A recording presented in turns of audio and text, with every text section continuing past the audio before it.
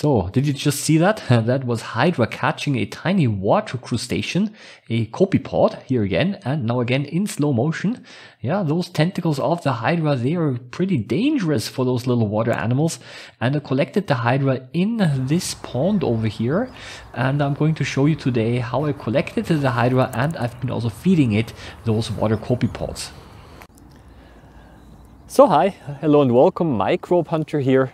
And as you can see, I'm now again visiting a local pond. I like to visit this place quite often. It's not only a great place to swim, but of course also to hunt for pond microorganisms.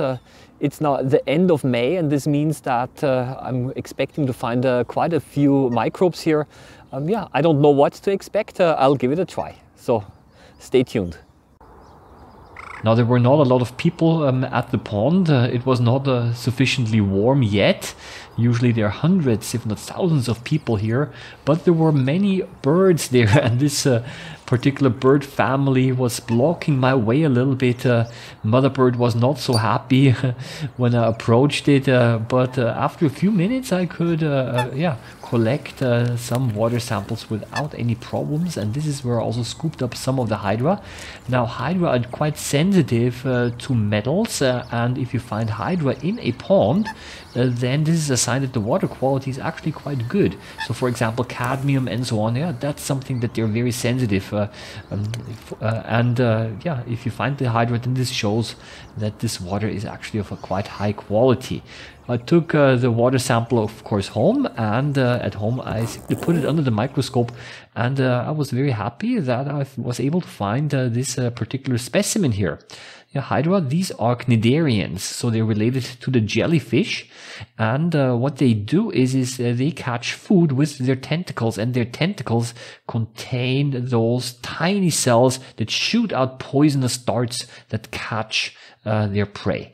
And if you're interested in how I put it under the microscope, if you want to see a slightly longer video of that, then I made one video and you can watch it in my other YouTube channel, and of course I put a link below. It's a little bit like a live stream, and I did not expect to find the Hydra there, so you can also see my surprised face.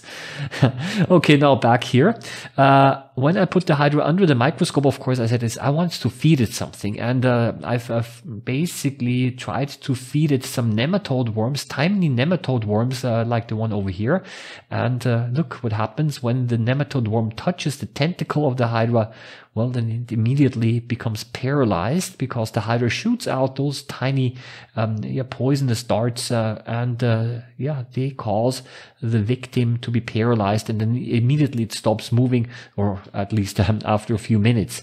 I kind of hoped to see the Hydra actually eat the worm. Usually the tentacles wrap over the prey and then it starts to eat up the prey. It did not do that for whatever reason.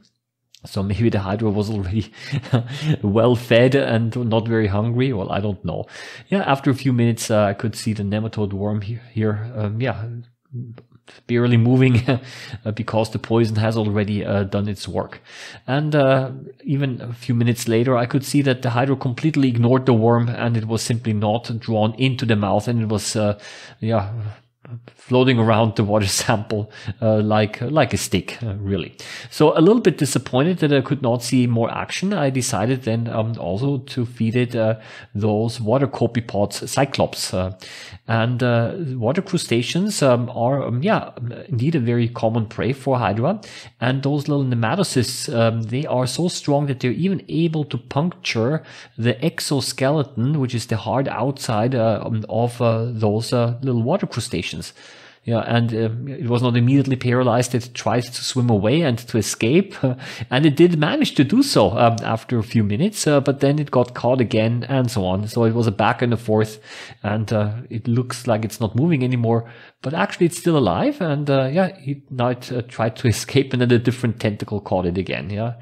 So it was quite actually quite interesting and quite fun to observe all of those processes of life going on. But then again, even here, the Hydra did not devour the water crustacean.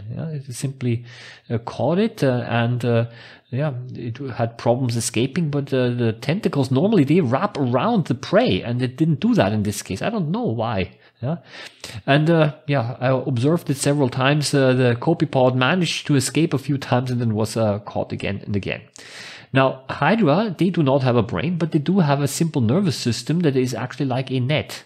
Yeah, here the copepod now was caught by the bud of the Hydra, so there's a little outgrowth of the Hydra, and this outgrowth will form a new Hydra, and this is going to detach.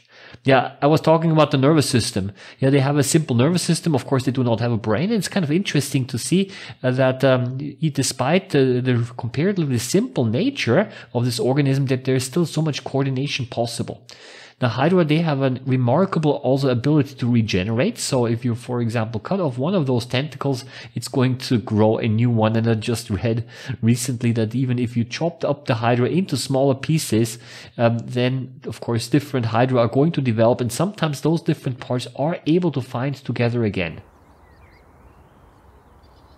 So that's it again for today. Hope that you liked the video. Do please consider subscribing if you did. And all the best, happy microbe hunting as always, and see you around next time. Bye bye.